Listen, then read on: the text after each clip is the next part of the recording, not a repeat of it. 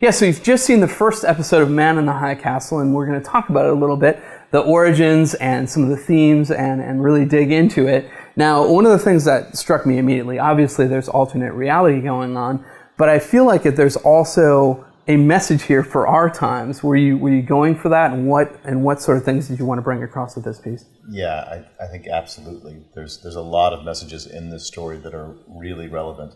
I think it's a story that's both timeless, Philip K. Dick wrote it in 1962, and very timely, because when you look at America under fascist occupation, it forces you to question, what is it about America that's been lost?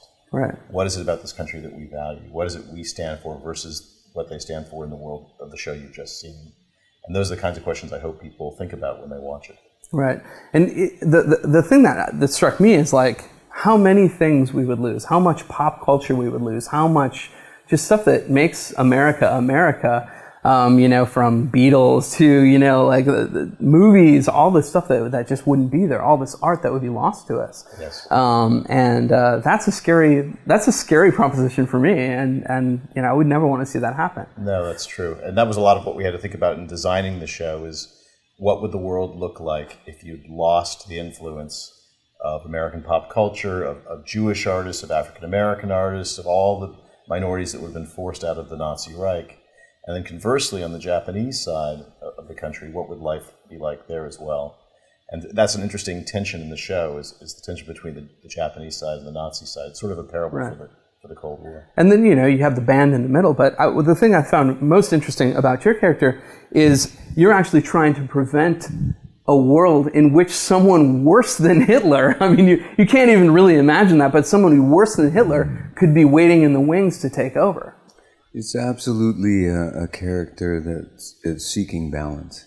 The thing that drew me to him from the beginning was the fact that he engaged in the use of a 5,000-year-old oracle called the I Ching. Right. And it's something that I personally identify with. I was raised with the I Ching from when I was very little. My mother would always be throwing the I Ching, and it's really around the idea of fate and destiny.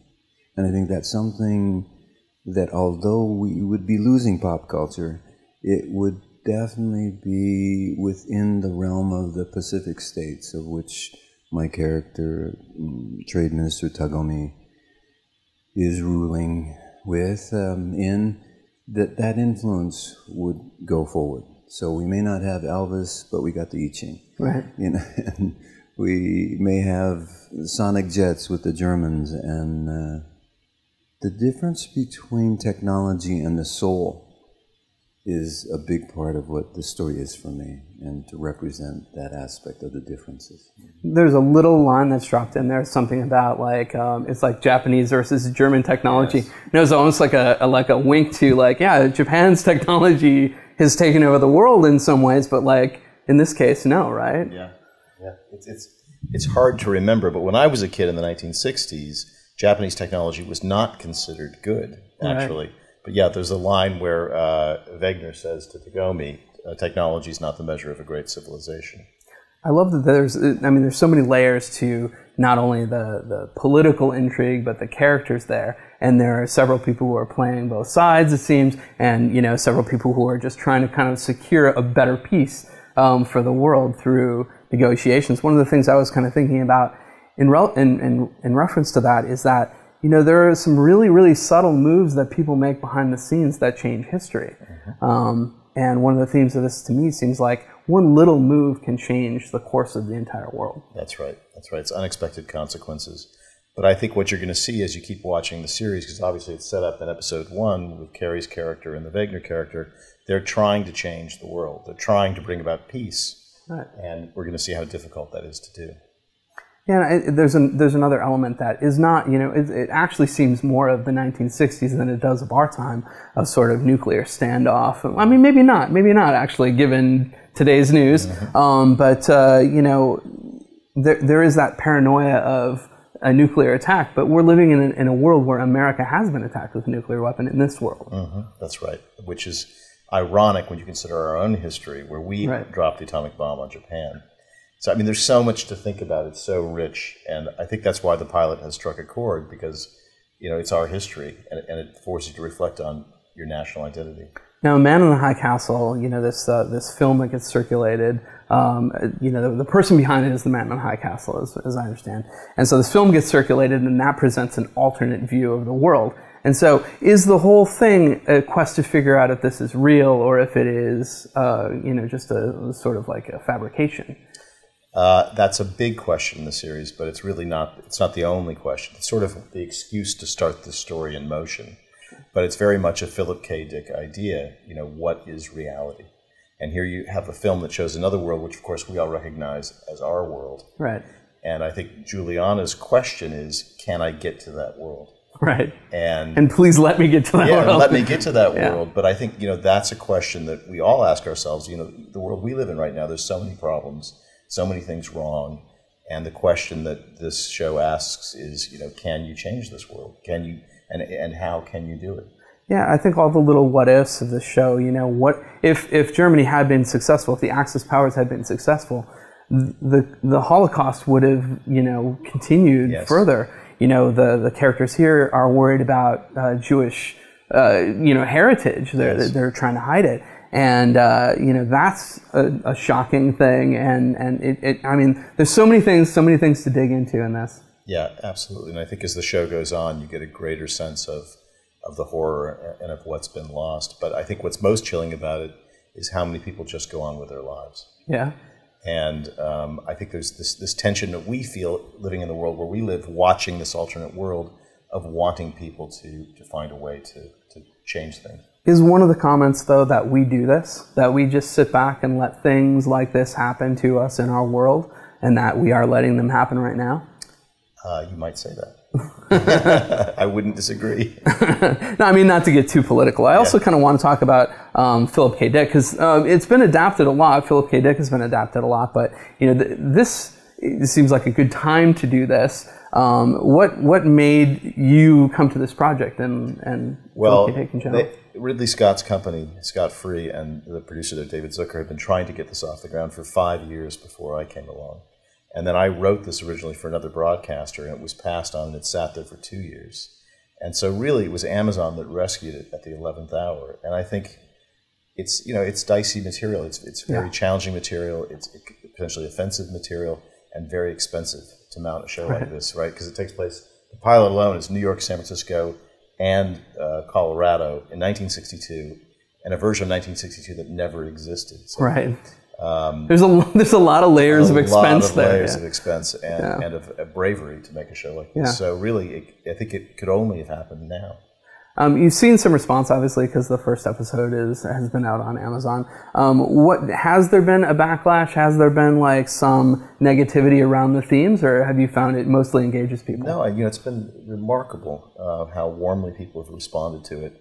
But I do think, as the show goes on, I would expect that there's going to be some debate and some people who take issue with things in the show. But I think that could be a really healthy thing. I'm kind of looking forward to seeing how people respond. Yeah, and in terms of cast, how did you come upon your people? Did you actually have people in mind ahead of time, or were you? Well, actually, I had Cary in mind ahead of time. I tried to work with him years ago. Super flattering. Honestly, he's the only person I could have imagined playing this role, literally. And he's perfect. He has so much soul and presence and humanity, and you love him. And he was Philip K. Dick's favorite character in the novel, and I'm sure he'll be many people's favorite character in the series as well. But no, I didn't have any actors in mind for the other parts at all, and we kind of deliberately weren't looking particularly for big names in the other parts other than Cary's. We ended up casting Rufus Sewell, who's extremely well known as John Smith. But it's the kind of concept where I thought if we cast people who are too famous, it might actually fight the illusion of the world we're trying to create. And what about your character drew you to this world? I feel like my whole life has been a blueprint of the kind of problems that Trade Minister Tagomi goes through. It's very east-west. I was born in Tokyo, raised in Louisiana, Texas, and North Carolina in 1962. So I went through the period of the Cold War, and everybody practiced jumping under desks, and bomb shelters and all those things. And to be the only Japanese in the South, when over 50% of the U.S. military was from the South, was not a very favorable. Right. I wouldn't do it again. But I have to say that with that experience, has given me so much a flashback, but also exact moment of still trying to work out this East-West dilemma. And hopefully through the material and my portrayal that we'll get a deeper understanding about the Japanese. They're way too deep to be taken so shallow. And it's such a beautiful culture.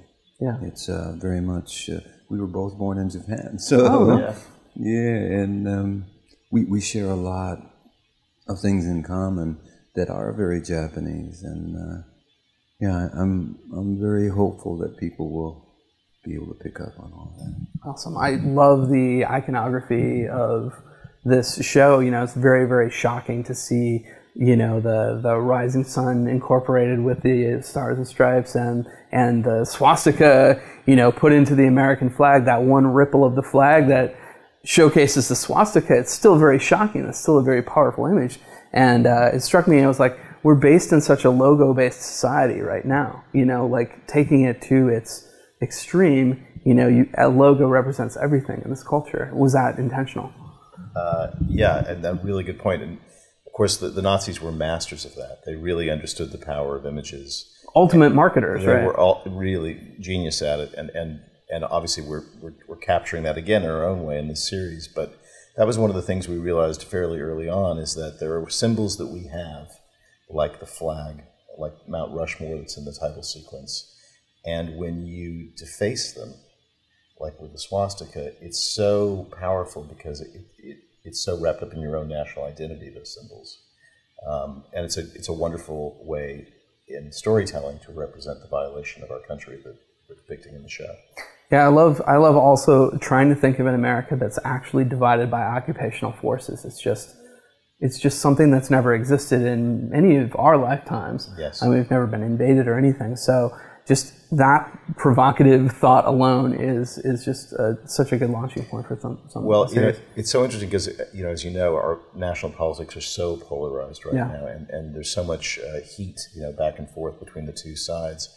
And what's interesting about this show is I think everybody can agree we don't want to be occupied by Nazis. So hopefully that's a uniting thought. And I also think every movie and every TV show in history is always sort of like unified on that front. It's like Nazis are always the enemy. You're never going to not have them be the enemy. But what's interesting to me about this is that almost all the Nazis you see, in season 1 anyway, are American Nazis. Right. They have an American accent. And I think what we're used to with the Nazis is they're the bad guys over there. Right. Right. They're almost cartoon figures. Yeah, I was going to say that. Yeah. But in this case, it's like, no, they're actually your neighbor. And, you know, they weren't all psychopaths. Right. You know, I think we tend to, especially in movies, we tend to think that they're all psychopaths. No, they weren't. A lot of them were people just like you and me who ended up being sucked up in an evil ideology. And there's how they way too many of them to be psychopaths, right? Absolutely. Yeah. But I think that just forces you to think about how people justify terrible acts to themselves and still live with themselves and go on. And, you know, in the case of Rufus Sewell's character, you know, he's a wonderful father and husband, but he does these terrible things. And how can that be? All right. Well, thank you guys so much for chatting, and I can't wait to see more of this series. Thank you. Thanks very much.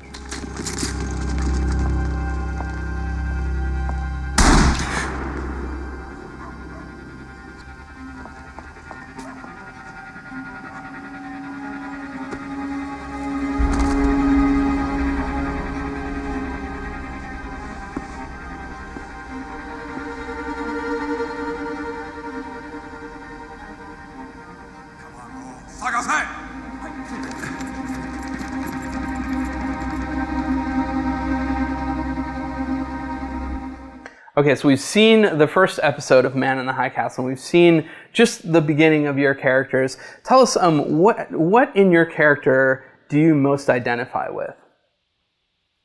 And I mean, I guess that's like a harder question for you, maybe.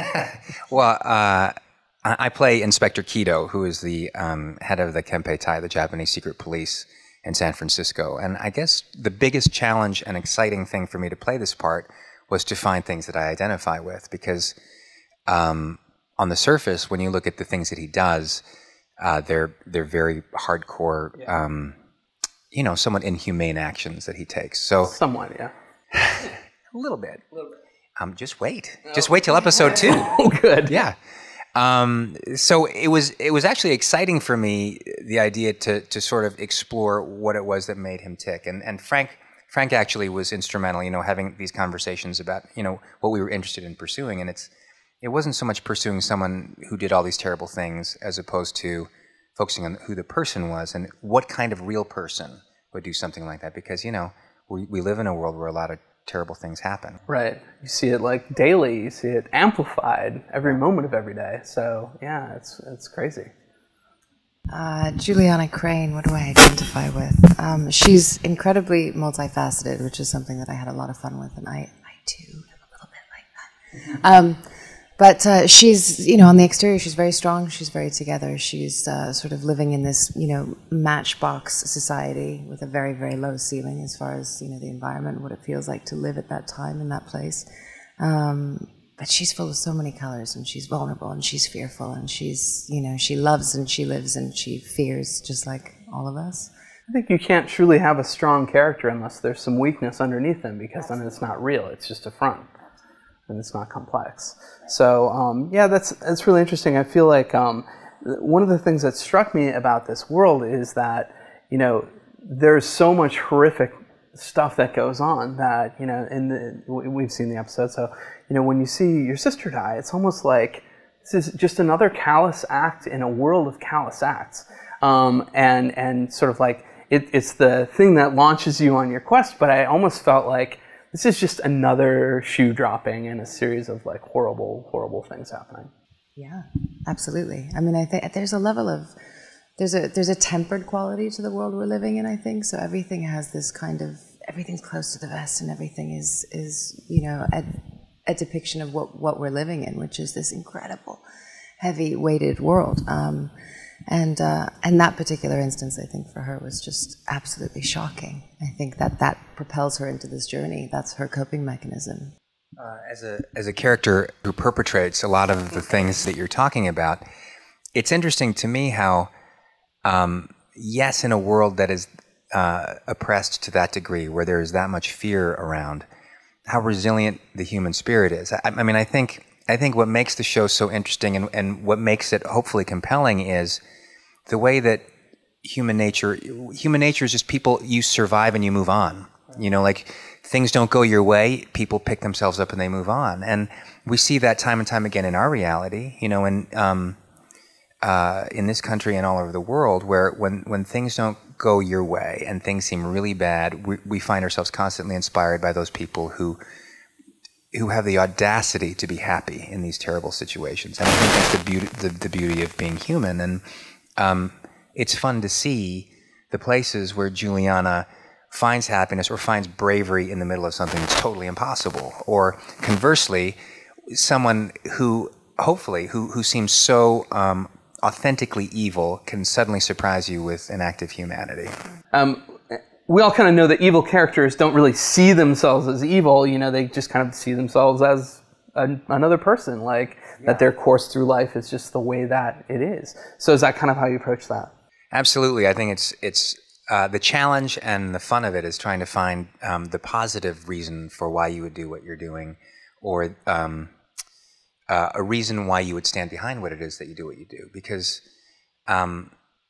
that's why there's evil in the world. Like you said, people aren't sitting around thinking, I'm going to perpetrate these evil acts on people. They're doing what they believe. As hard as it is to believe sometimes when you're on the other side, we're living in a society that seems so split down the middle these days. And sometimes you look at the other side and you think, you can't possibly think X, Y, or Z, but it's in our reality right now. So, I mean, we're excited because someone mentioned the other day that this is sort of a prism through which to see our own existence. And, through this alternate reality, when you think, oh my gosh, they have it so bad, and then to sort of be sucked into that world, suddenly, if we do our jobs right, you can catch yourself in a situation where you realize that maybe that's going on in our own lives too here. Right, yeah.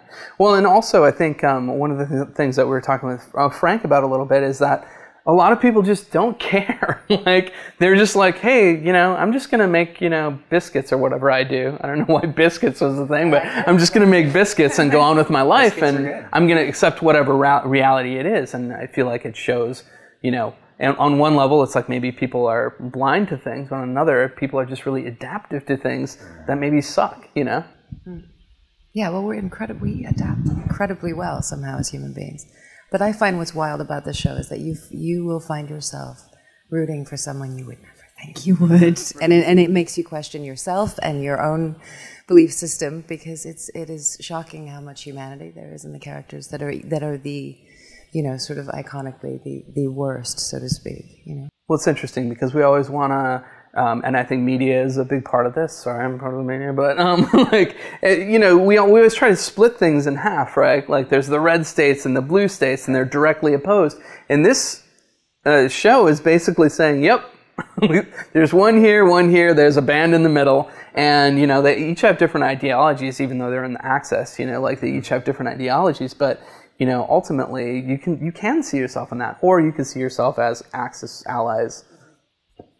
In a number of ways. So, I mean, how did you guys sort of play with that? And how did you sort of like use what's going on in the world right now to like inform your characters? I think, of course, we have fascism, we have oppression, we have all those things in the world everywhere today. And I think that this show particularly explores not only the physical ramifications of that, but the emotional and the spiritual, and how it affects how we love and how we live and how we have relationships, and, you know, the dynamics with everyone in our lives. And I think that's something that is incredibly prevalent today. So in a way, you know, it was accessible more so than one would think, I think. Yeah. You know. Yeah, I want to talk a little bit about like the world being so different. You know, if the reality in the tape, or in the film is not the reality, the real reality, and the reality that's being shown to us is the reality, then, you know, we're going to lose a lot of things as that we're, you know, that we have as Americans, right?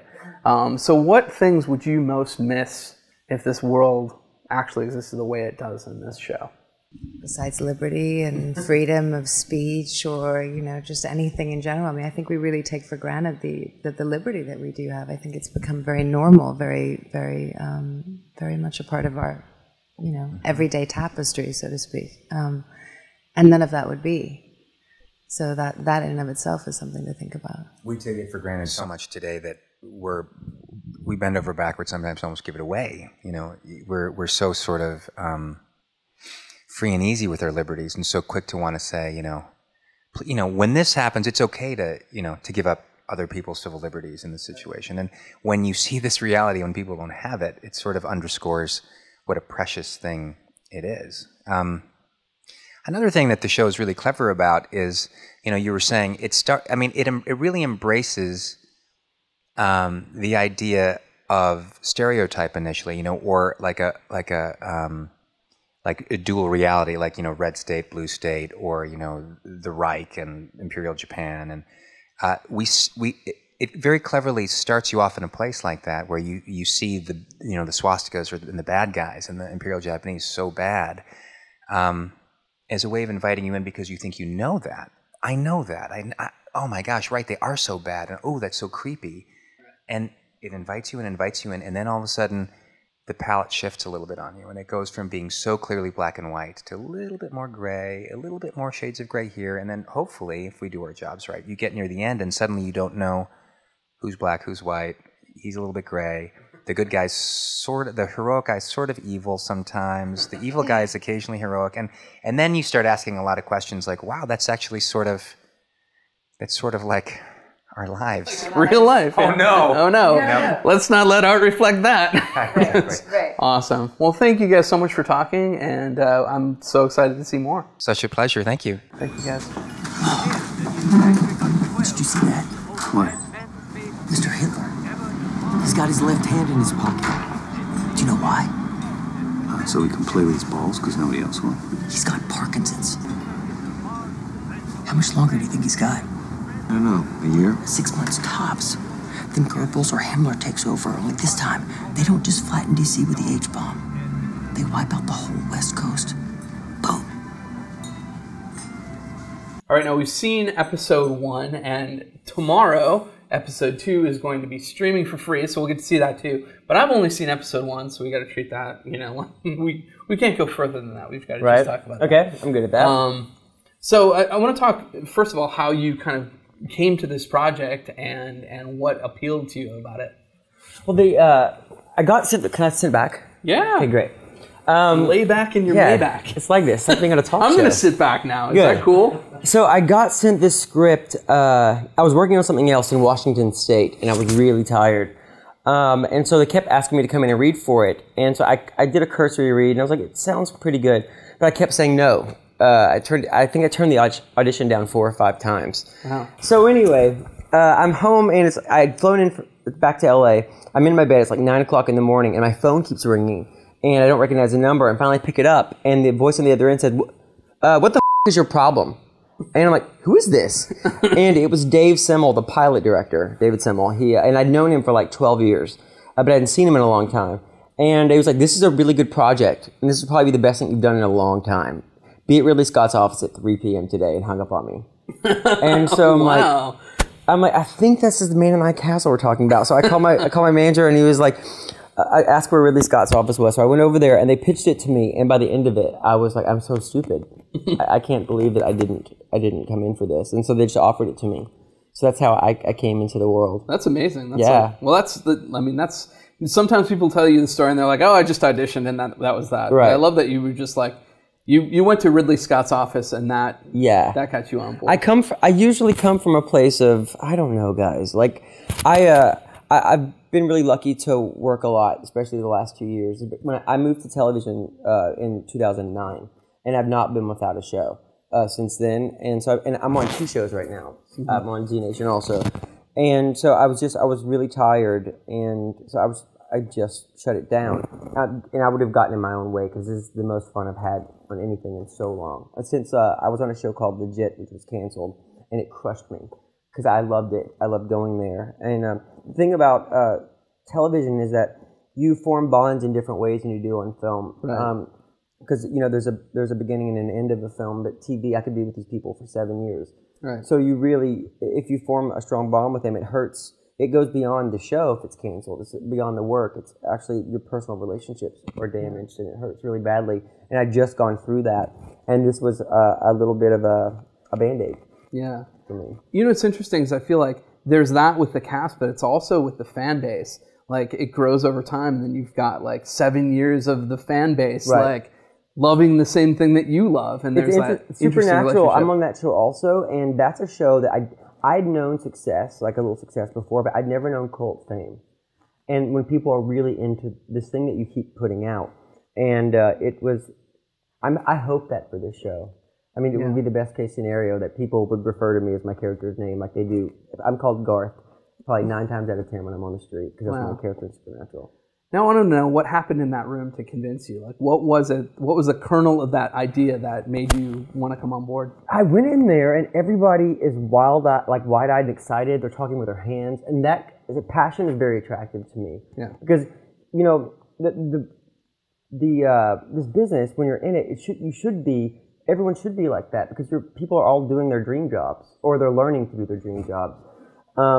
And a lot of time, after a while, for people, especially at the top of their game, it becomes a job, and they sort of lose that. Right. And these are people who are at the tops of their fields, like emphatic, like hand gesturing and like talking fast. And that I felt that little like tickle that I felt like when I did Road Trip, that sort of first rush of excitement. And then the first day when I went... Super love Road Trip. I'm just going to drop that in. It changed my life. Yeah. It's absolutely great. I was like, literally went from working in a personal injury law firm in Nashville, Tennessee, to 6 months later I was on The Tonight Show. Wow. Like, it was so fast. And I remember that rush of like adrenaline that I had when I first started. And you do lose it, or it weakens, especially when it's not reflected back at you by other people. Right. And these people all had that. And then when I flew to Vancouver to start work on the show, they took me around, introduced me to like their props department head, like all the department heads.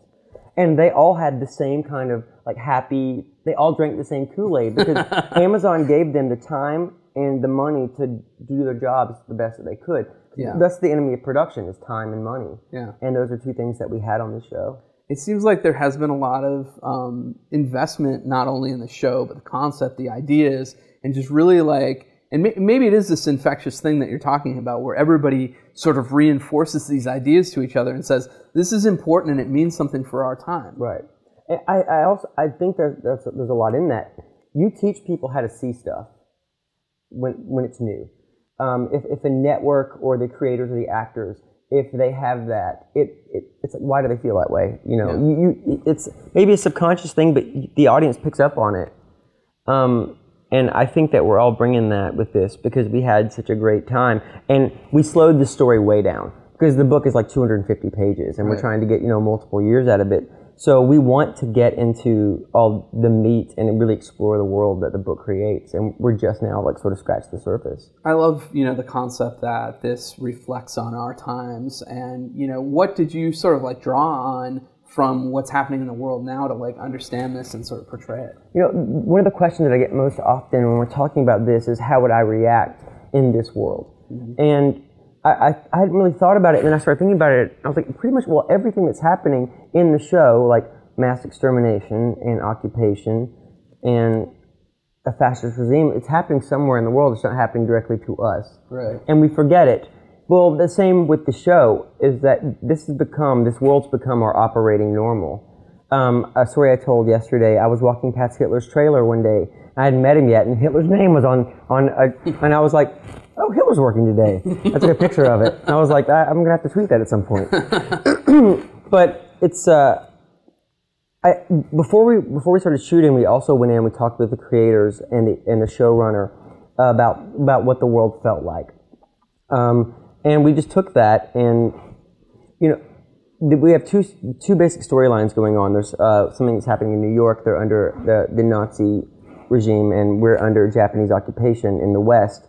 And the thing that the Nazis did that was smart in this world is that all of the people who run the government and the fascist state are all American. Right.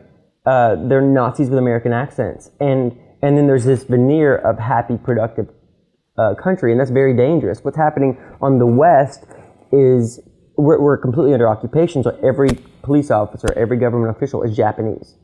So watching the show, we did something that we didn't talk about. Everyone in the New York side, they walk square. They walk like Americans. Right. And everybody in the Japanese side, all of the Americans, like, we're small.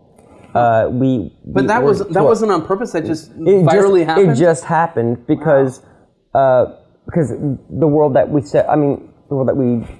we created, and that's how we physically responded to it. That's interesting. There's like an ecosystem for both sides, and what's interesting to me is it seems like we're talking about expense and stuff, just building sets to make you feel like you're in that place. Did you feel walking on the set like that was the case? The sets were amazing. Yeah.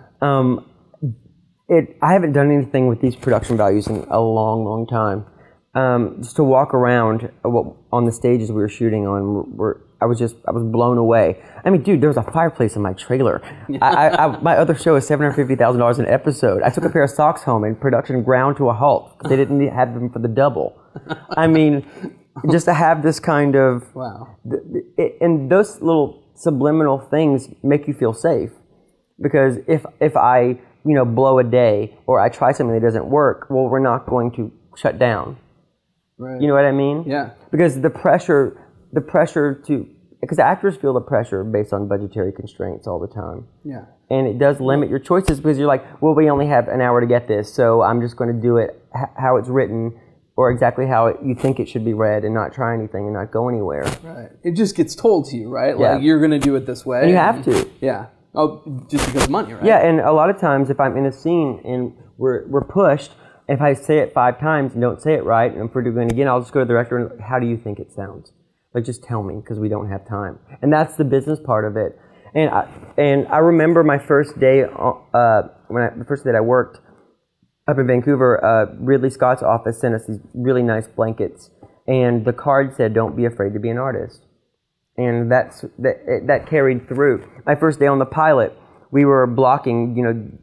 Blocking is when you do the rehearsal for the camera, and so they know where you're going to go, so they know how to light it. Well, while they were lighting the scene, me and the two other actors who were in it sat down with our scripts and started talking through it about how we felt and where this fell in our career arc and what our relationship was. And that hadn't happened to me in 10 years. And so it was all of this kind of excitement, which is we're carrying forward now into publicity. And we can't wait for it to be seen. Yeah, it's amazing. So second episode is coming up tomorrow. You can stream it for free? Yeah, you stream it for free. And then after that, you know, we've got even more. I want to know one last thing before we go. I want to know what if this were the world that we were living in, if we were living in this occupied world, what is the number one thing that you would miss that you wouldn't have from American culture in that world? Oh wow, well, we live in a world where rock and roll never happened. Okay, so I would miss. That's a big thing. Yeah. Yeah. I mean, if you listen to the music, the soundtrack of our show, it's all like 1950s sort of middle America stuff, and you know that rebellious spirit never was fostered. It was snuffed out. Right.